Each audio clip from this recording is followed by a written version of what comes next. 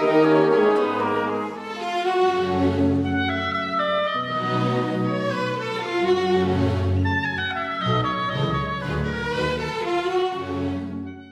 an abstract, I start with the word love because it grounds me in the canvas. I also just put a layer of paint on the canvas first just to ground me in the canvas. And then I'll look for shadows or shapes or anything in the canvas, or a color will usually appear to me, resonate with me. And this last painting, I started with turquoise. And I'll use my brushes, I'll use a palette knife, I'll start to paint. With the palette knife, I could get some real dark, intense areas and some interesting shapes within the area of turquoise that was already painted. And I'll want some larger shapes and smaller shapes. And then I'll see, okay, what color would want to join turquoise?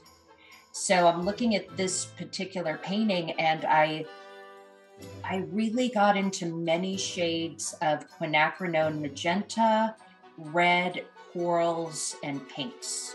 And so there's layers of paints on top of paints. And those are the two, if you look at that painting, those are the two primary colors that are actually dancing with each other, because painting for me is a dance with the canvas. So how are these colors dancing?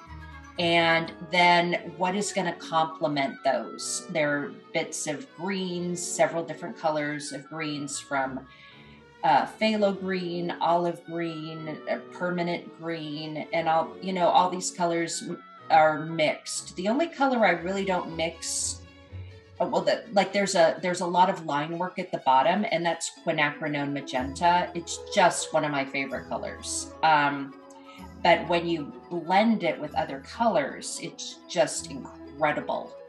And again, for me, when I paint, it's all about movement. So the painting is dancing.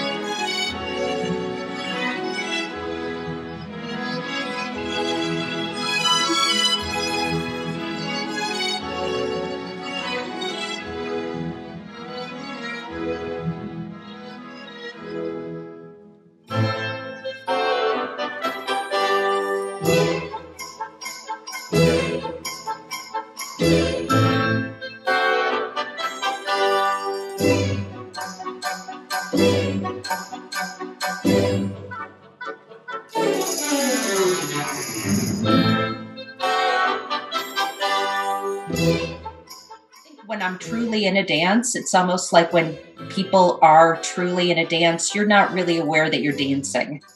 It's not that you're aware of step by step by step. It's that you've so lost yourself in the process of what you're doing, which is exactly what happens when I'm painting. When I'm really painting well, let's say.